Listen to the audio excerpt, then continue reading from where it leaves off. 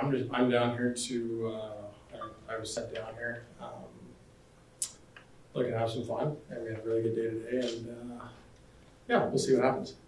Do you have any sense as to whether there's a path for you to return to the Sharks? And do you want to return to the Sharks, or is your main goal just to get back to the NHL no matter where that might be? I think we have a good plan in place. I'm not going to get into that too much, but I'm looking forward to it. And what do you think you need to show people, whether the Sharks or another organization, to get back to the NHL? No, I came in today the same person, same teammate, same player that I was, and everything went great. I think there's been a lot of misinformation that's been said, but I can only control how I act and what I do here, and that's what I'm doing. The misinformation, did that hurt you? What was your reaction to this offense?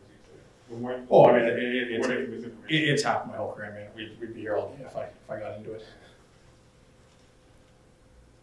And throughout this whole process, was there any time you did some soul searching on your part just to reflect on what's been going on? Yeah, I mean, there's been a lot of different changes, good changes for me in my life. It maybe doesn't appear that way, but I at the end of the day, there's hockey and then there's life, and you have to make certain decisions that, maybe from being a public figure, obviously you get a little bit more attention than maybe some other people. So obviously there's been some tough things to deal with personally, but I think we're in a really good spot now. Evander, it was reported that you had submitted a fake vaccine card to the National Hockey League.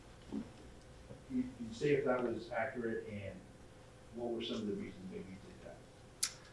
Yeah, you'll have to refer to the NHL statement that they put out via the suspension. I served my time, did my 21 games, and now I'm back. I guess, was there some hesitancy, vaccine hesitancy on your part? You know what? I'm fully vaccinated, and that's all I'll have to say about it. Do you feel like you're active, or how do you feel like you've been skating, just getting back to hockey? I feel good. I've been skating for the last 3 weeks here, so I feel good. I had a few days off recently, but yeah, I feel really good. It was nice to get out with the guys and pass the puck and shooting a couple of goalies for the first time in a little bit, but no, conditioning's great. Feel good, feel ready. How have those first initial conversations been with Roy and just some of the Barracuda players? Roy, we had Roy a couple of years ago as an assistant, so I know Roy. He's really easy to get along with, and we had a few good laughs this morning. Like I said, it's the first day, but it's been fun so far. Have you spoken or heard from any of the Sharks players at all during this time, or this last month? No, I've been doing my own thing, getting myself prepared, and handling my business, as I'm sure they have. Did you get any sense there was an issue last year in the dressing room? No, it was, I don't think you're going to have a group of people for, there's COVID last year, short season, 150 days, 160 days, get along perfectly. But I think there's been a big misconception of the entire team or multiple players. I think it's, it's funny, I had my end of the year meeting last year and it was nothing positive, and how great I was with the young guys and, how great of a season I had. But, apparently something happened in the summer that I was unaware of, so it was all new to me and news to me, so it was interesting. How long are you willing to be that? At some point, obviously, you have the talent to be in the NHL last year, so. Thank you. How long are you willing to be down here to wait for this to play out? I'm under contract with the Sharks. They've sent me down. I have shown up and will continue to show up, and I look forward to whatever is to come here in the next week or so. You got a three-team, modified trade clause. Are you willing to just expand that a little bit? I have that in there for a reason, and that's my right, and I'll let my agent and them handle that part. But no, if it's definitely nice to have that in my contract because it is important. You mentioned you're in a better place now. What got you here as far as just No, I mean, I filed for bankruptcy last year, had my best season ever. Touched on that a little bit. Last year, personal issues and my job don't go hand in hand. I'm able to kind of block that out and do my best on the ice to perform at a high level, which I've proven to do so. I think for me, when you're going through certain issues, they just take time, and you can't control that. So I've just been going with the process with some of those issues, or not even issues necessarily, but just things that happen in life, and it's just time. There's a lot of young guys on this team. Does anybody know of you today in locker room around the ice?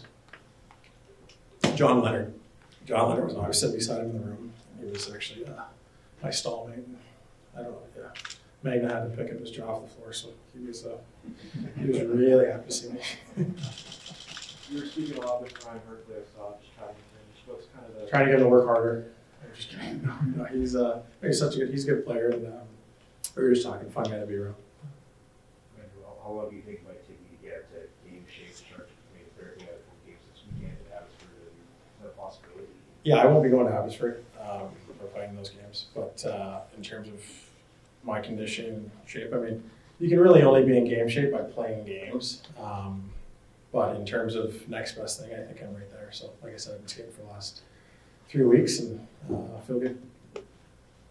The off the field stuff that you talked about, is that Ice, part off the ice stuff. off the ice stuff? Yeah, excuse me. Is that part of the misinformation that you talked about, and do you have any other comment on that? Well, yeah, I mean, part of that is, and I get it, certain media, they like to make it about the juicy stuff that is always alleged or whatever it may be, but there's never the same reporting with the same conviction about facts. So, some of that stuff kind of gets taken out of context, and the narrative gets skewed, and details get lost. So, that can be frustrating. I think anybody in that position can understand that. But, like I said, it's part of the process. It's part of the job I do. So I don't let it bother me or affect me. Just a quick follow-up, Evander, you may have touched on it earlier, but to what extent, what do you want the fans to know about to what extent some of these personal things might be a distraction for you wherever you end up?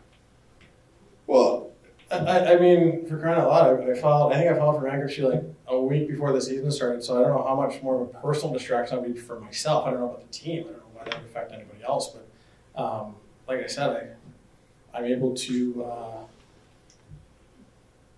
handle my business and on and off the ice, and that's what I've proven to do. That's what I'll continue to do. And when it comes to I don't even understand your question really. Well, just like these distractions, are you able to stay focused on hockey in your career with this other stuff going on? Yeah, I mean, I had my best season last year, right? So I've been dealing with a lot of things throughout my career, and I've been able to stay focused on the ice. I think, I pride myself in bringing something to each and every game. Obviously, you're not going to score every game, but bringing something positive to the team to give ourselves the best chance to win, and I'll continue to do that. There were some pretty serious hockey allegations in terms of the betting and throwing games. When you saw that, obviously, I know you denied that, when you saw, did you have to reach out to people and say, hey, this is not true, or how did you handle No. How much that hurt just to see that? It's unfortunate. We live in a world right now where you can accuse somebody of literally anything, whether you know them, whether you've seen them. You can say anything, and it affects people, especially people in positions of power, people that are public figures, and obviously people who are in sports like myself. And obviously, I understood the seriousness of those allegations right away. It was definitely surprising to see, but I genuinely was not worried one bit about it, because they were obviously false. It was obviously, for me, certain motives behind that, but that didn't really make a lot of sense at the time. But yeah, it wasn't something I lost any sleep over. It was definitely not great to be associated with that at the time. But the league investigated me heavily, and I know I interviewed a bunch of different people, and found what they found, which was nothing. So Did you have to reach out to people to say, hey, this is not privately, or is your statement enough? No, I think, you know, anybody who's played with me or coached me knows how competitive I am, almost to a fault sometimes, so that would probably be the last thing anybody would suspect. Any more questions? All right, guys. Thanks, Greg. Appreciate it. Thank you.